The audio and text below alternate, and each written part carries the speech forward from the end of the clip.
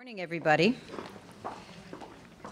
I'm happy to report that the District of Columbia is on the cutting edge of innovative food policy. We've passed ambitious legislation and have had multiple initiatives to expand access to nutritious food, to fight hunger, to build a local food economy.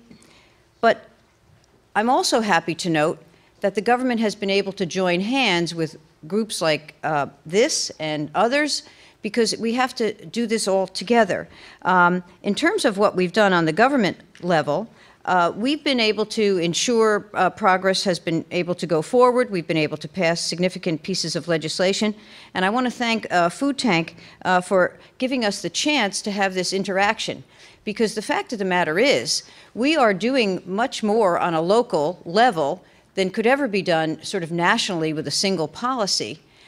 The initiatives that we're engaging in are really crafted for local economies, and they're adapted to local economies, and they require local solutions, though we will interact with one another, and we will grow from one another by getting ideas from each other. We've done an awful lot in the District of Columbia, but what we've done started out, in my own case, with the district, sort of in a narrow sense. When I was first elected in 2006, I began to notice more and more the issue about obesity among children.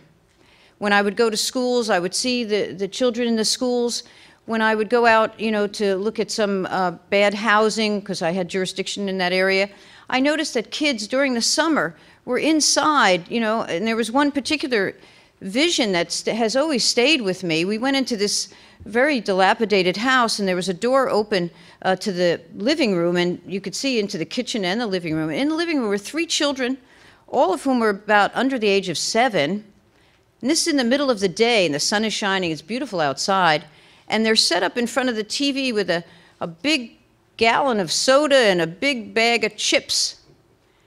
And I could see into the kitchen, and there was an elderly grandmother who herself was quite overweight. And I said, we have to do something about this. So in the District of Columbia, my focus was on healthy schools. So I passed the Healthy Schools Act, which was an omnibus piece of legislation that has many moving parts. But first and foremost, it raised the nutrition level of the meals in schools. But it also reintroduced real physical education. It had nutrition education. It had school gardens.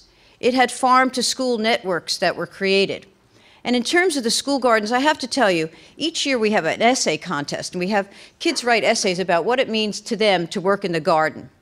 And for example, Janney Elementary, not only do they have a garden, but they're raising chickens. I was there for lunch, and a side dish that we had was mashed sweet potatoes that the children themselves put in the ground, harvested, and then we served them in the cafeteria. When they write these essays each year, I'm telling you, I actually tear up because they talk about how meaningful it was to them, and in their own, small way, philosophically, empowering for them to re-engage with the earth. Now, that Healthy Schools Act was followed by a number of pieces of legislation.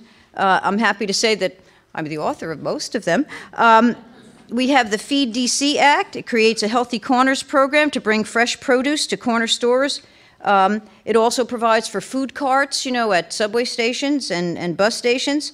We passed the Healthy Parks Act, applying these rigorous nutritional requirements in parks as well as in schools. The Sustainable DC Act allows beekeeping in the district. The Cottage Food Act allows small-based food businesses to safely sell their baked goods without going through the expensive, time-consuming, and extraordinarily bureaucratic food production license ordinarily applicable. The council directs money in the budget to double the value of SNAP benefits at farmers markets. Last year, the council also passed, I'm totally into this titling here, the Healthy Tots Act, which applies rigorous nutritional standards to early child care centers. And in all of these ways, we've been building a food policy, but the legislation has been somewhat piecemeal. And so to sort of give it a comprehensive approach, to make it more robust and to be able to connect with other entities that are at work in this area as well, I decided that we needed something broader, and so I introduced, and the Council passed, the Food Policy Council and Director Establishment Act. It was just a few months ago. It creates a Food Policy Council and a director who will advocate for positive food policy within the district.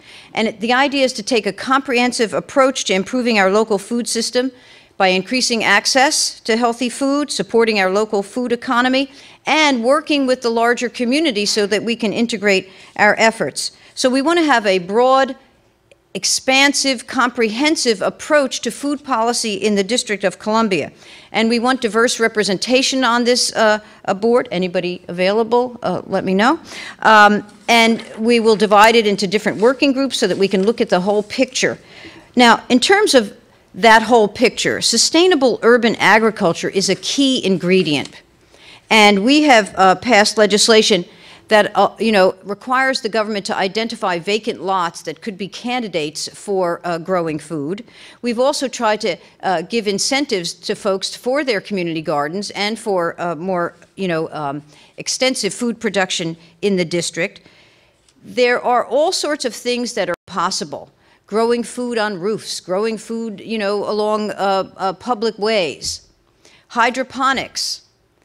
The possibilities really are extraordinary, and we need to exploit them. The issue about food policy has to be one that we are all engaged in. And in fact, I'm surprised that we haven't paid more attention to it until now. Food deserts, access to food, and it helps the local economy. In terms of what we're doing and where we're going, the fact of the matter is that, as I said before, we need to sort of cross-pollinate, to use that expression, among ourselves, because, as I said, it is largely a local initiative. It spans the globe, but it's locally active. And so each area is doing some things that maybe another area could learn from. And that's why this engagement is so important. The District of Columbia and cities in the United States and around the world are having, I would say, something of a renaissance. In the District of Columbia, for example, although it's slowed somewhat, we have been netting, and I mean netting, 1,000 people coming into the district every month.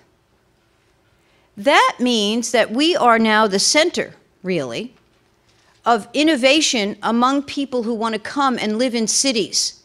And part of that has to be our food policy. So I hope throughout today and tomorrow, and I want to thank Food Tank, and I want to thank the George Washington University, where, by the way, I'm a law professor. Just thought I'd mention that. I want to thank them for bringing all of you together. And when you all get together, we're all going to be enriched. So this is very exciting, and I'm very pleased that I was able to be a part of it. Thank you very much.